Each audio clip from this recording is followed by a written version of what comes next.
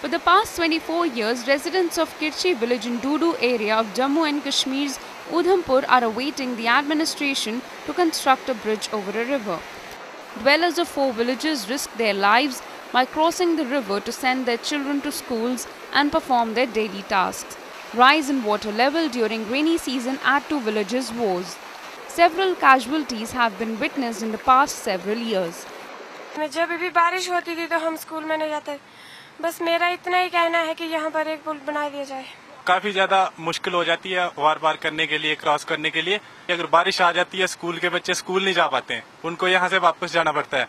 तो घर वालों को यही फिक्र रहती है कि मेरा बच्चा वापस आएगा कि नहीं आएगा। मतलब ये काफी सारी मुश्किल हो जाती है। वो सारे यहाँ पे आके तो वेट करते हैं आगे।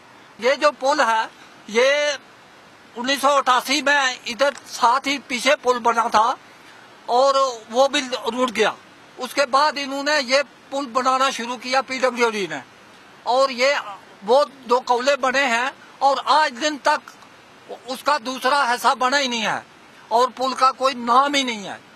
और पिछले साल यहाँ डिप्टी कमिश्नर साहब उधमपुर आए थे, चौधरी जी, उन्होंने यहाँ हमने डिमांड रखी थी। उन्होंने कहा था भाई आपको ये तो बहुत बड़ा पुल है, इसमें टाइम लगेगा, मैं आपको जहाँ 2 पुल दे देता हूँ ताकि एक उस तरफ हो एक इस तरफ हो, ताकि ये क्रॉस करने के। वो उस वक्त उन्होंने कहा था डीसी साहब ने, आज दिन तक वो भी नहीं बना। It is also a task to commute ailing villagers to the nearby hospitals.